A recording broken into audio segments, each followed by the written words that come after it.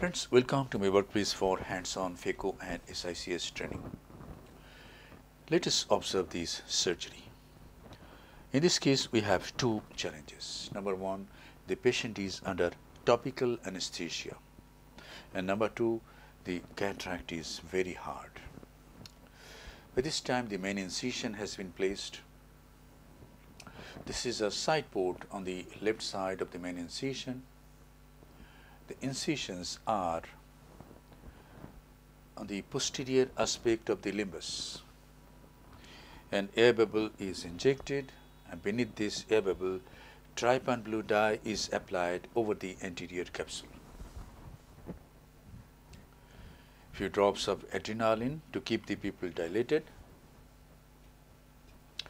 and then the dye is washed out using BSS and the Simcoe cannula.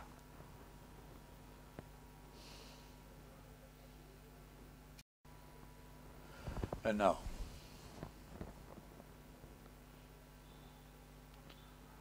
in this case, I am using only HPMC, hydroxypropyl methyl cellulose, as the viscoelastic substance.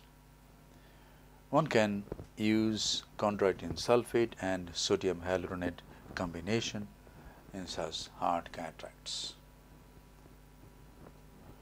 And now capsular access. Utrata forceps goes, pierces the posterior capsule, a capsular tag is raised, and this capsular tag is guided anticlockwise all around to get an adequate sized rhexis of about 6 millimeter.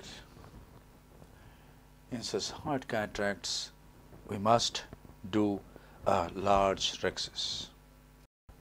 Otherwise, genular dialysis may occur during management of the nucleus. Hydrodissection is done. The nucleus is mobilized gently.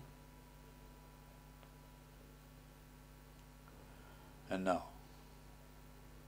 the anterior chamber is again filled up with 2% hydroxypropyl methyl cellulose. And this much is the exposed part of the Phaco tip. The Phaco tip goes bevel down into the anterior chamber. Some superficial cortical lens matter is removed. Now the handpiece is turned to make the bevel up. And now watch my submarine chop technique.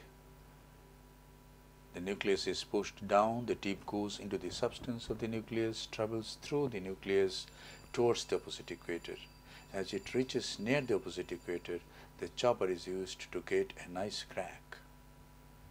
Not much of lateral separation.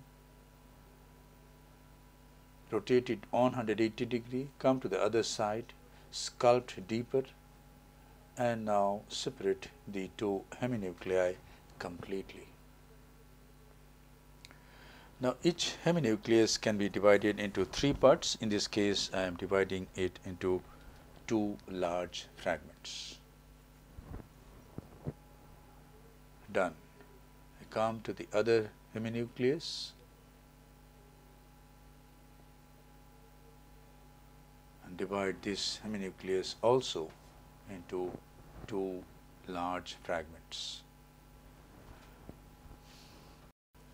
And now emulsification of the fragments are done. From the very beginning, ultrasonic energy used is 85% in continuous mode.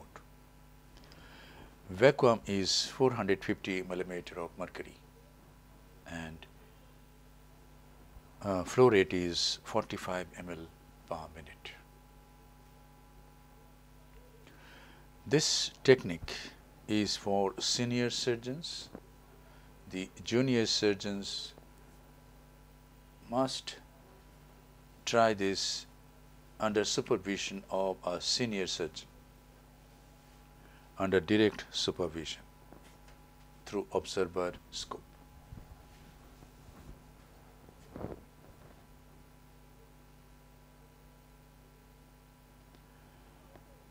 emulsification of all the pieces are carried out.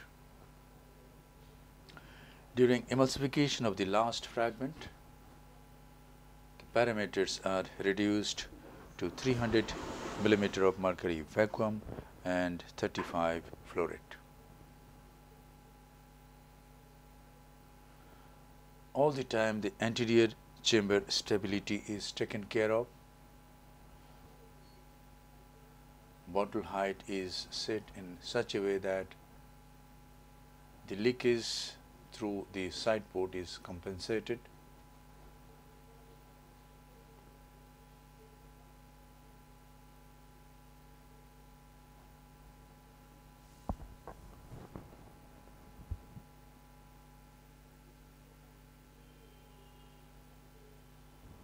Yes, the nucleus is managed.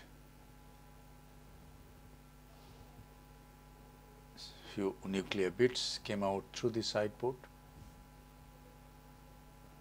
We can see there is very little cortex in this case. Little bit of visco, and whatever little cortex is there is aspirated by a Simcoe cannula.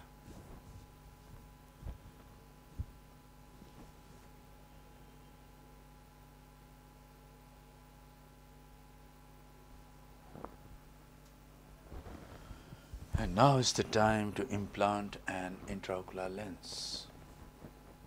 Some more cortex in the upper part.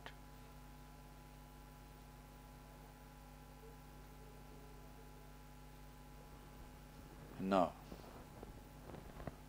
the irrigating probe goes in.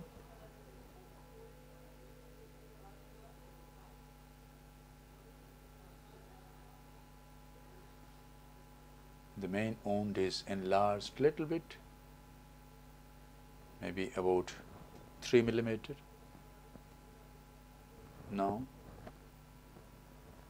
and hydroimplantation of a single piece monofocal hydrophobic aspheric intraocular lens is implanted.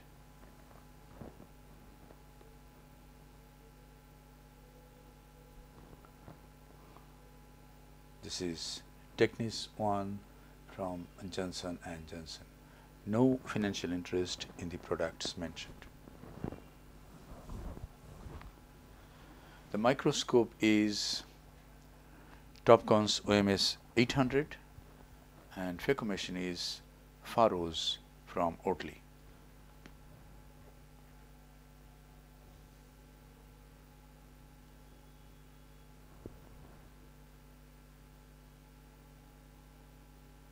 Going to make another side port for some reason. The reason is there is a little bit of cortex here which didn't come out through the, could not approach through the main wound. Yes. Now all the cortex has come out.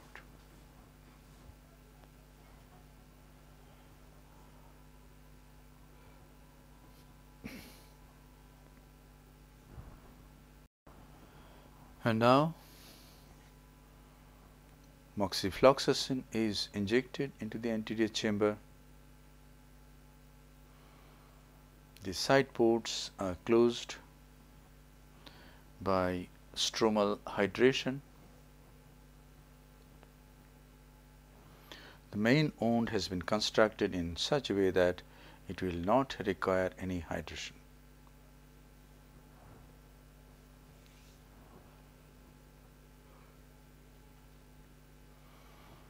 This is the final lavage of the anterior chamber.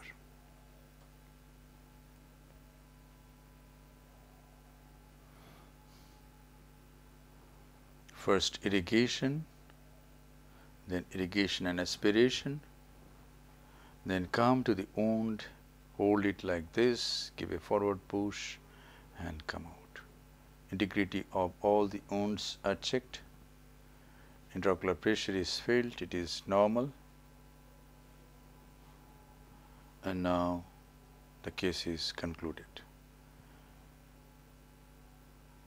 Thank you very much for your attention. Hope this video will help you in developing your surgical skills. Be a great surgeon and serve your patients with love, respect, empathy, and great surgical competence.